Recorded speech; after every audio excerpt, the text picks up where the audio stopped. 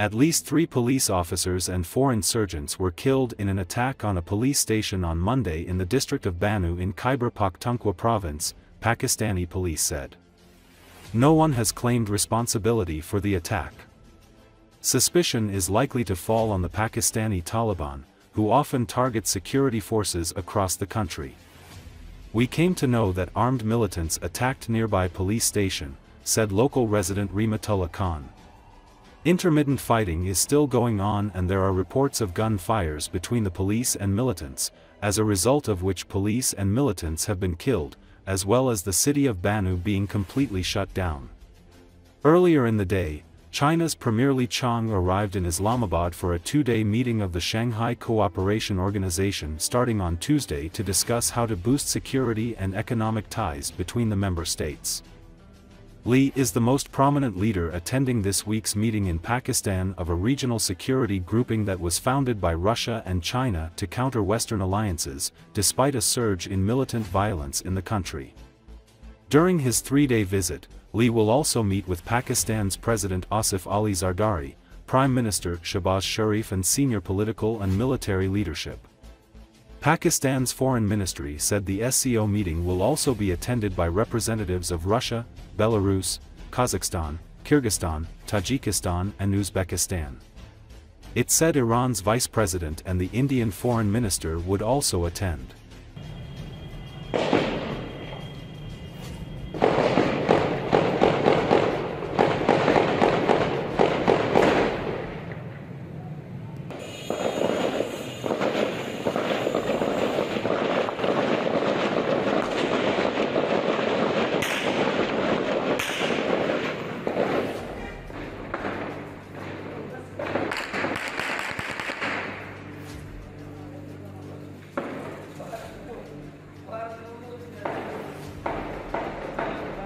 نو چې پته ولګي نو دلته د سایډ کې پولیس لاین دی هغې ته ترخګر راغلی او هغې په دلته حمله کړې ده نو تر اوسه پورې چې کومې ډزې دي اوس هم روانې دي وقفې سره د ننه سایډ نه چې کوم دي اوازونه راځي او تر اوسه پورې کسان پکې ژبل شوي هم دي او هغې نه علاوه د بنو چې کوم بازار دی بازار په مکمله توګه باندې بند شو.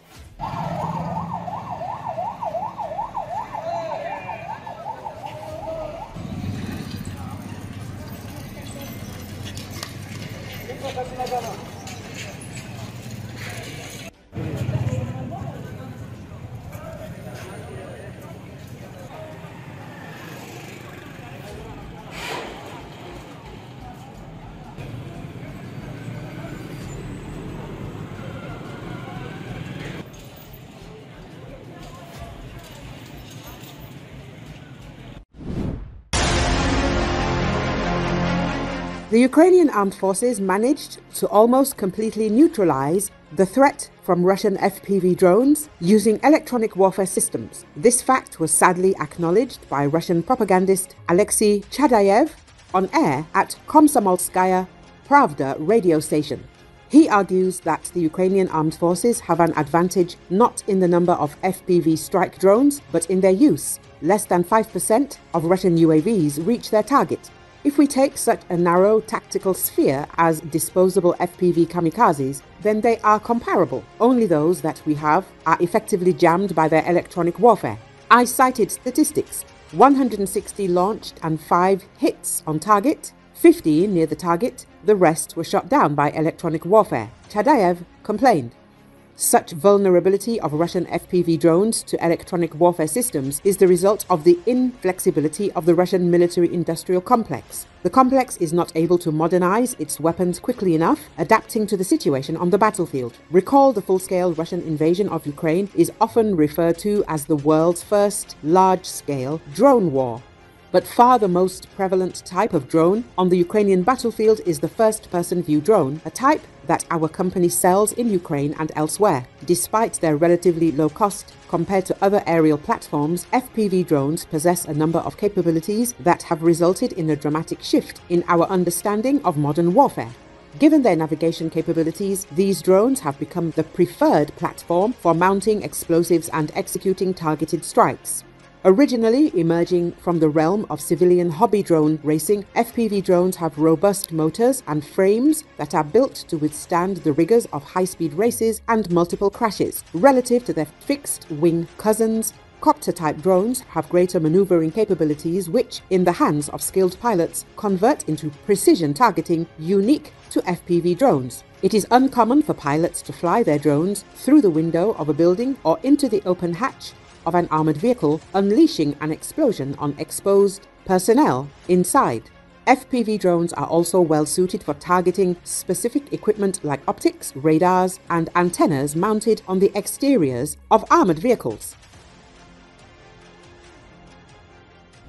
In response to the successes of the Russian military-industrial complex, the Ukrainian military has upgraded its drones, equipping them with thermite charges. These weapons are capable of releasing molten metal that burns at a temperature of 2,427 degrees Celsius, which is why the Ukrainian Armed Forces soldiers have dubbed them Dragon drones.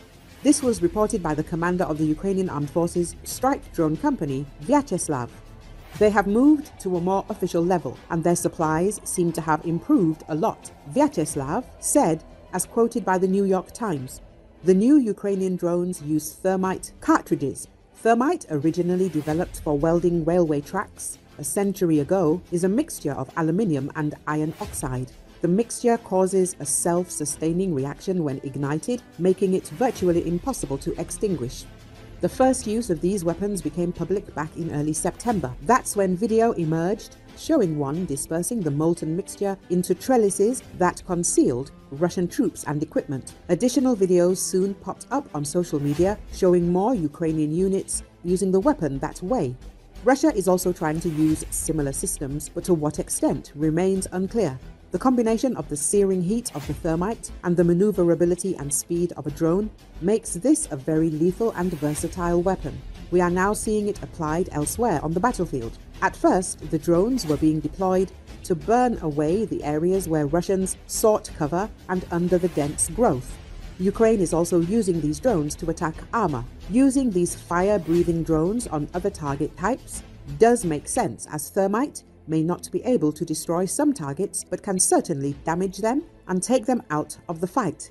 Burning alive in a bunker filled with the horrific compound is also one heck of a psychological deterrent, as well as being brutally effective.